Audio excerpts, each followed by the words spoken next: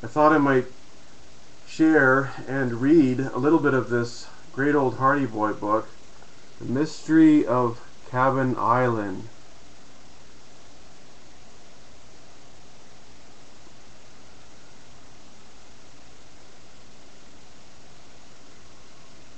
Now this is one of the original Hardy Boy books. This is from 1929.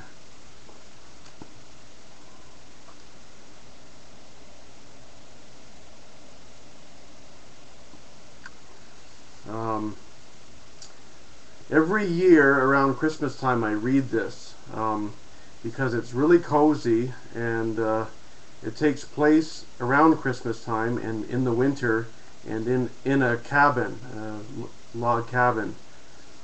And when I got this, there's some writing in it. To Jim from Graham. I have no idea how long that writing's actually been in the book.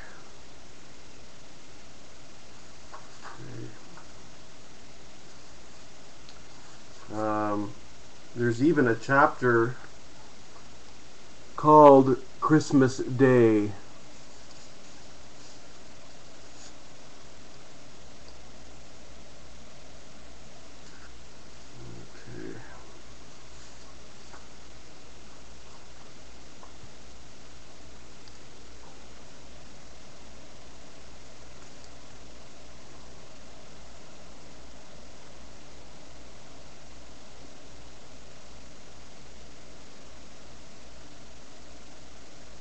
The big ice boat was booming down on the smaller craft at terrific speed.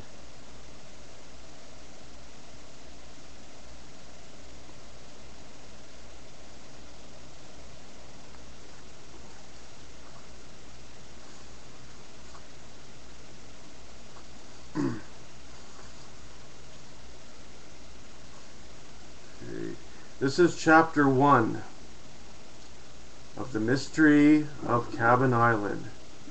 Ice boating on the bay.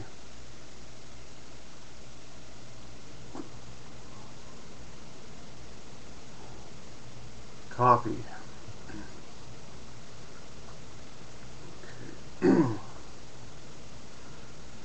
Driven by a stiff breeze from the west, a trim little ice boat was scudding over the frozen surface of Barmet Bay. The winter air was cold and clear.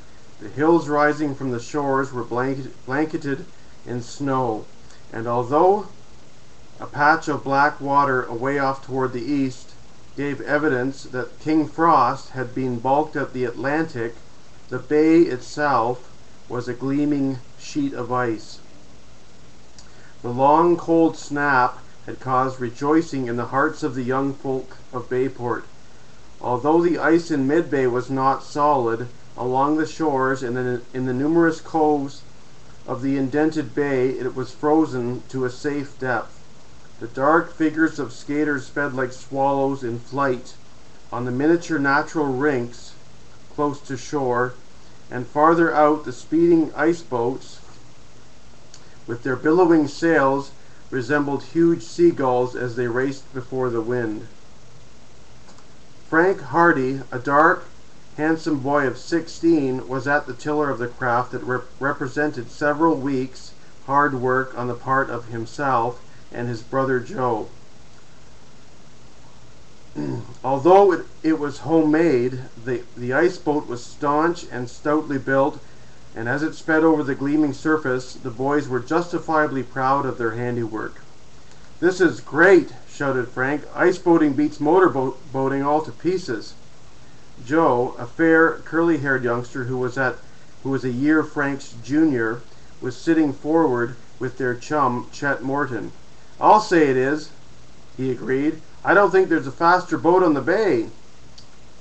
Chet, plump and good-natured, his round face red with cold and shining like a full moon, kicked up his heels in ecstasy and nearly went overboard as the boat swerved to avoid an ice hummock ahead. "This is real speed," he declared, scrambling back to safety. "No traffic cops out here either." Glad tomorrow is Saturday, said Frank. We can spend the whole day out here. And the holidays, exclaimed Joe. Don't forget the Christmas holidays. Only another week. I'm glad you reminded me, Chet called out. I had clean forgotten about them. The others laughed. In his desk at school, Chet had a small calendar, and as each day passed, he carefully stroked out the date and hopefully counted the days that remained before vacation. What say we go camping when the holidays come? He suggested. Camping? Frank exclaimed. Camping is for summertime. Just as much fun in winter. There are lots of shacks and cottages along shore. We could rent one for a couple of weeks. One with a fireplace and a stove. With lots of firewood and blankets and grub, we'd be as comfortable as we could wish. And think of the fun we'd have ice boating. Say, that's a mighty good idea, ventured Joe. Sometimes you do use your head for something besides putting your hat on it. What do you think, Frank? I think that Chet had a real idea for once in his life. Chet grinned good-naturedly at this chaff of his comrades. Well, if it is a good idea, let's carry it through. Further discussion of the proposal was interrupted just then by the appearance of two large ice boats racing out of one of the coves almost even with each other. A race, shouted Frank. Let's go. He maneuvered the boat around and waited until the other boats were abreast, jockeying to get the full benefit of the wind. Then when all three boats were on a line, they shot forward. The boys in the other craft waved to the Hardy Boys and shouted. On down the bay over the smooth surface sped the trio. The lad at the tiller of the biggest boat, over to the left, became excited, and his craft swung around broadside. By the time he got around with the wind again, his rivals had forged steadily ahead, and he saw that it was almost hopeless to attempt to overtake them. The remaining craft had an advantage over the Hardy Boys' boat, in that it had been constructed by a professional builder in Bayport. Its lines were trim and graceful, and it had a wider spread of canvas. But the boy at the tiller found that he could not shake off the homemade boat that scudded persistently along. Frank was taking advantage of every changing gust of wind. The breeze was changing, and he tacked to starboard, allowing his rival a momentary burst of speed that left the Hardy Boys trailing in the rear. Too bad, muttered Chet. Can't beat that boat. Just wait and see, advised Frank. The changing breeze filled the sail, and again the ice boat sprang forward. The other craft was slowing down, and the steersman was desperately trying to bring it about with the wind again, but he was too late. The Hardy Boys' boat swept triumphantly across the bow, and Chet gave a shout of delight. On down the bay sped the little craft, and by the time the other boat's sails were billowing again, the lads were far in the lead. Looking back, they saw the beaten rival slowly turning about into the wind, heading back up the bay. That's real seamanship, declared Joe. Oh, well, we have a good boat, returned Frank, refusing to claim any credit for the victory. We were lucky the wind changed. Ahead of them loomed a high, gloomy cliff, rising sheer from the ice. Beyond that they knew was one of the largest coves on Barmet Bay, known as Cabin Cove. Let's go on and take a look at Cabin Island, suggested Chet. Seeing we're so close to the place, we might as well pay it a visit. Sure thing, approved the others.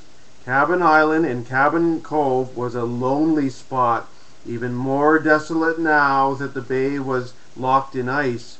It was seldom visited, even in the summer months, because it was an inhospitable place, with high cliffs rising almost directly from the water, with only a few landing places that were difficult of access. The Hardy Boys had often wanted to visit the island in the summer, but their motorboat, the Sleuth, was too large and to be maneuvered among the rocks that skirted the lonely shore, without running danger of being dashed to pieces by the angry waves. You won't have any trouble making a landing now, said Frank. We can bring the ice boat right up to the base of the cliffs until we find a place where it is possible to climb to the top. The island was heavily covered with timber, and at one time it had been inhabited, for a big log cabin had been constructed on an eminence overlooking the bay. From this cabin the island had derived its name. The cabin was deserted now, and to the boy's knowledge no one had lived there for the past 5 years, either in summer or winter. The ice boat swung around the point, the cliffs lowering bleakly overhead, and they sped down into the great cove. Cabin Island, dark and austere, lay before them, the ice gleaming on every side. The evergreen timber rose above the white snow, and at the southern end of the island the cabin could be plainly seen. Within a few minutes the ice boat was speeding along in the lee of the island, close to the steep walls of rock. The boys eagerly scanned the cliffs in the hope of finding a landing place. At last Frank gave a murmur of satisfaction and steered the craft toward a break in the cliff.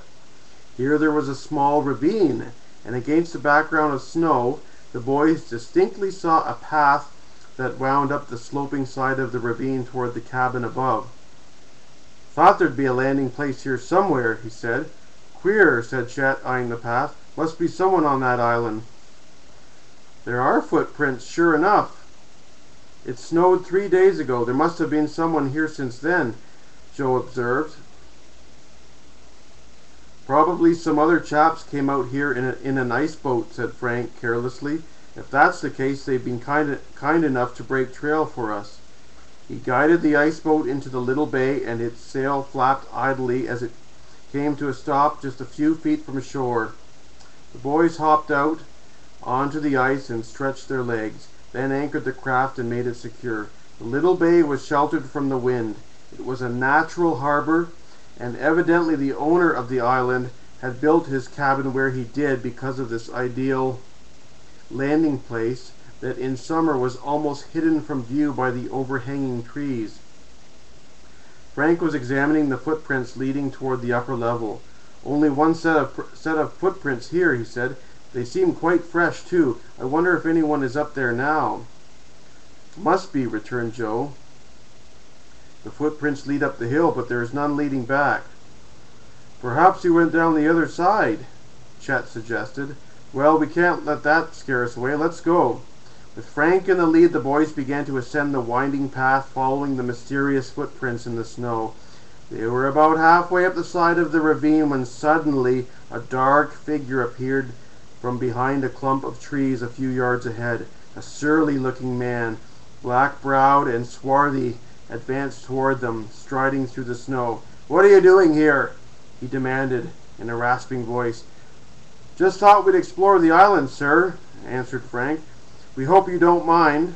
"I do mind," retorted the stranger curtly. "Get away from here and stay away. I don't allow visitors." "But—" "No argument," he snapped. "You're trespassing here. Get away now. Make tracks." "We won't damage anything," piped Chet. "Do you hear me? Get off this island at once. Clear out and be quick about it." The stranger glared at them angrily. Frank saw that nothing would be gained by arguing the matter. He shrugged. "All right, sir. Thanks for the hospitality," sang out Chet, as the boys turned about and retraced their steps down the path.